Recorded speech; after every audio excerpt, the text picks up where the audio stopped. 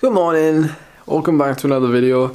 I'm wearing my Wahoo hoodie today. It's the last round of the WTRL racing series. I'm looking forward to finishing it. It's been a long 8 weeks, but it certainly has helped my fitness, I think, or at least fast track me back to where I was. This hoodie was given to me when we did the British e-racing national championships in London. Do you see it? It's cool, right? So I'm in here this morning because the washing machine is on and the noise is going to drive me mad. So a couple of things. We took a complete day off yesterday after the haute route because I was in the mood too after doing that.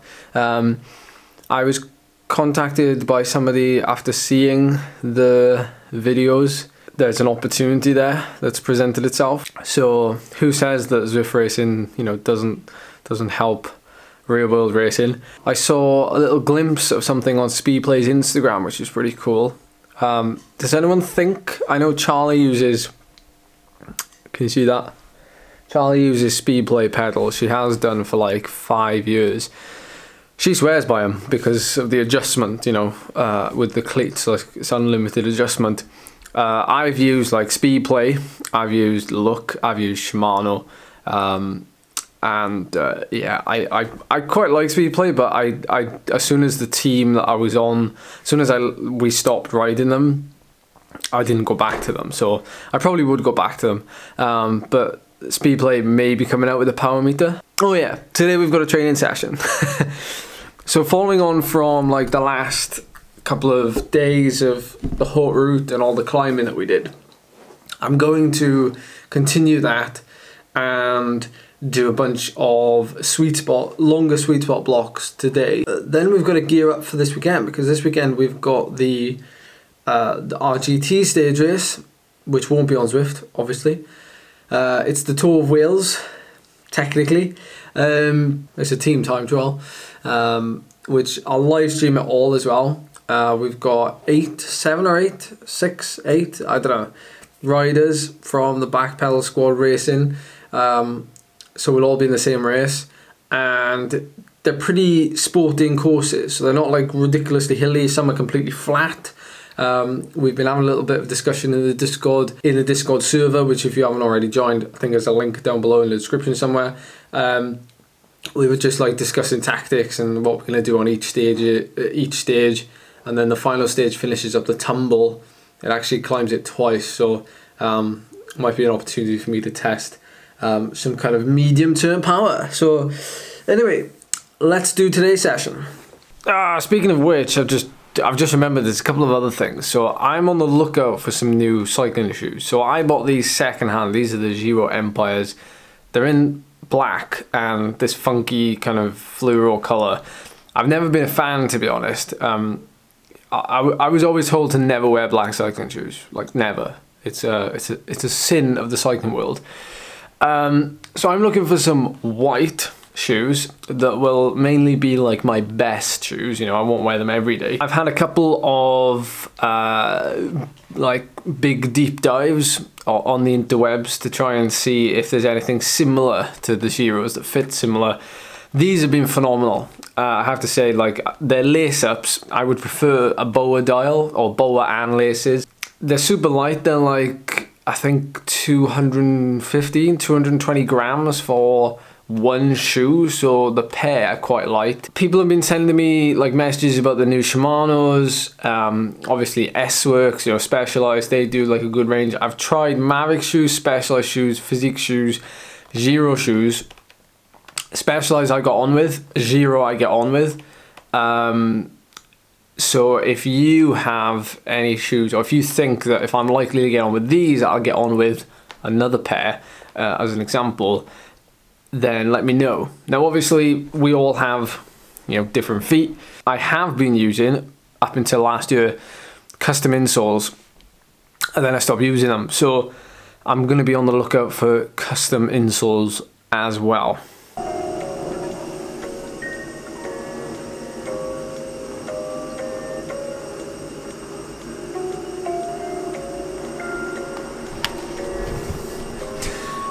Good luck. Good morning. We've tried.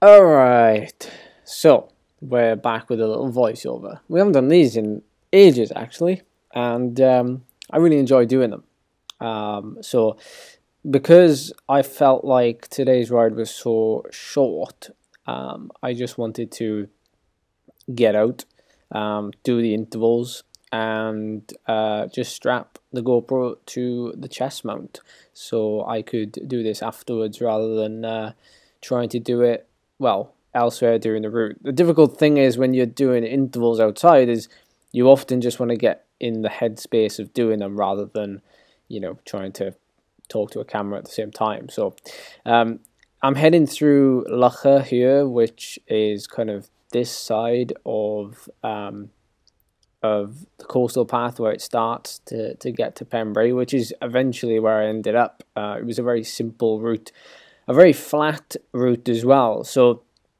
this is like a little montage of it, so it's not quite stitched together as accurately as if you were to ride it yourself. But the reason why I went for a flat route rather than a hilly route is because I always start with flat routes. They usually make me feel better, for one, because I'm going faster. But there's something about the crossover between, you know, riding indoors and constantly having that pressure on the pedals indoors, you know, on Zwift or whatever you ride, and then going outside, and it's almost exactly the same when you're riding on a flat road. You've got to constantly pedal and monitor the slight changes in gradient, because even though I haven't got power on the screen here, this is ever so slightly downhill. It's like -1, -2%. And when the speed starts to run away from you, you have to keep, you know, you have to keep pedaling. You have to keep the pressure on. So I'm, you know, dumping it down a couple of gears just to keep that pressure there. The other thing as well is I don't want to be climbing like now. These efforts are long as well. I'll get into this in a second, but these, like, if I was climbing now, I wouldn't be going as fast as if I was like in peak shape then. So it comes down to morale as well a little bit. I make an effort to try and be aerodynamic as well. So this is what riding on the flat allows me to do. This is our 10-mile time trial course, a local one to us down the Pembrey Flats. And I'm tucked down right now at the minute. Well, not completely tucked down, but I'm just concentrating on keeping my elbows in. I change between like the tops, or the hoods where I am now rather, and the drops, the hooks. I tend to not ride in the drops a lot, like if anything really, only when I descend. That's a golden rule, always descend on the drops. But I try to give myself like some time there just to make sure I remember how to ride in the drops, to be honest. And here we are, stopped at some temporary traffic lights. Now, I hate this, like, and this is kind of why a lot of people stay indoors and do their training. But you know, it's a problem that I often see, like with people, you know, on a group ride or whatever it may be.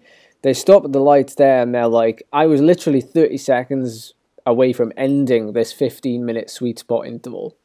And the temptation is, as soon as you pull away, to just spike the power to 400 just to get away and up to speed. But you'd be amazed at how quick you get up to speed anyway, if you just kind of, you know, set off and settle straight back to that number that you were at before the traffic lights, for example. And I always tell people, you know, don't worry about the number on the screen. Worry about, you know, actually sticking to the number. Like, if your average power is going to drop over that 15-minute lap just because you've had to freewheel for 10 seconds before the traffic lights or whatever, like, don't worry about it. You know, just spend time at the number you're supposed to ride at. Don't worry about the average of the whole effort. So now I'm churning up Trimsaran Hill the alternative way, so through the houses. I don't know if a lot of people know about this. Even the locals probably don't know. Well, if you're local to Trimsaran, you'll know about it, obviously. Although you probably avoid it. But it avoids the main road which is where we did an Everest last year. Speaking of which, we're doing one next weekend. I'll tell you more about that later. But I was coming to the end of my third and final 15-minute sweet spot effort. I averaged 320 watts, give or take, plus or minus 5 watts for these 3 efforts with 2.5 minutes of recovery in between. Felt decent, felt really decent. This whole session was only 90 minutes, so half of the session was made up riding at, in this intensity. So yeah, felt great. Heart rate average, I think 155 for the 15-minute segments, and average power was 320 watts at 155 beats per minute, which is like 5.2, 5.3 watts per kilo. So it was good, and then crested the top, and I thought I'd have some fun down the descent back into Pembrey. This is it here. If you don't like dodgy descents, look away now. But no, it's perfectly fine, this one, especially on a dry day. It's perfectly fine. But yeah, I hope you enjoyed this little breakdown. I don't often ride Sweet Spot, I have to admit, very often, because it's quite hard on my head, to be honest. Like, I find it quite difficult to maintain. It's never hard, but it's never easy. It's like that in-between intensity that you never quite, like, get comfortable with, no matter, like, with threshold work, you can be like, yeah, I can keep going, like, I can grit my teeth through this, and I just got to go hard. Same with, higher power level stuff. You can just, like, grit your teeth and just nail it for whatever duration you're trying to go as hard as you can for. The downside is, of course, that, like, Sweet Spot is, like, that kind of middle ground area where it hurts a little bit, but doesn't hurt, like, massively, but still, it serves its purpose, and you know my stance on that. Like, every training zone, training level, it all has its purpose. So today's purpose was this. So I hope you enjoyed. Thank you very much for watching, and see you in the next one.